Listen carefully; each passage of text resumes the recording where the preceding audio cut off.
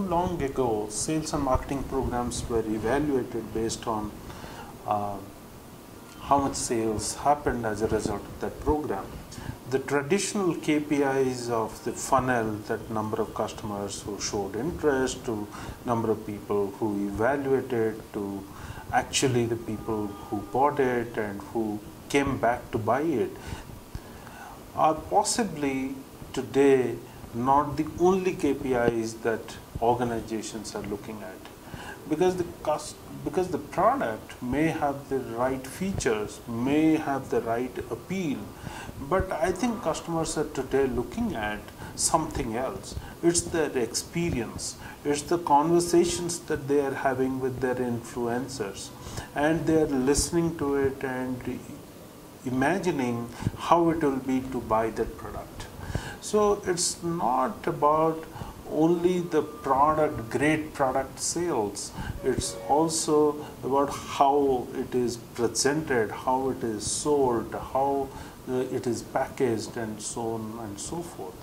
I think one is about the way the KPIs are monitored. Today the marketing managers are no more looking at only the traditional funnel of how many clicks and how many click-throughs and what came out of it. They are looking at the customer experience, how the customer is tuning to the voice of the influencers that he or she cares about. So it's a challenge, it's an evolving subject. People are trying to figure out what KPIs will be there on the dashboard to monitor whether the brand is doing well or not. Because the product features and standard traditional methods of measurement and promotion are not going to really indicate the success or failure of the product. Secondly, it's about the method, the process which is deployed. So product may have the right price, it may be available, it may have the right features, it may have the right branding, advertising, and so on and so forth.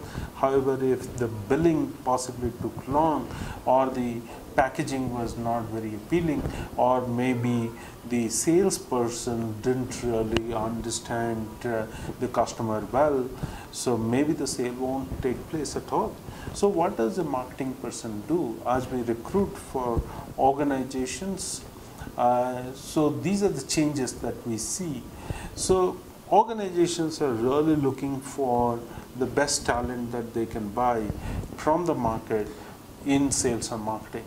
So if you have the right service orientation, right amount of intellectual bandwidth, right amount of emotional quotient, then you are likely to really understand what the customer is really looking for and empathize with the customer.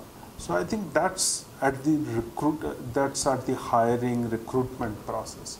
It's also a leadership process which kicks in there. What the leadership team really believes in, how they really interact with customers, customer queries, customer grievances, issues, how they deal with it, what messaging that they do within the organization. And then finally, I think Sam Walton very rightly said that when you are confused, go to the store, you meet the customer who has all the money and all the answers that you are looking at. So truly said. Legend. Thank you.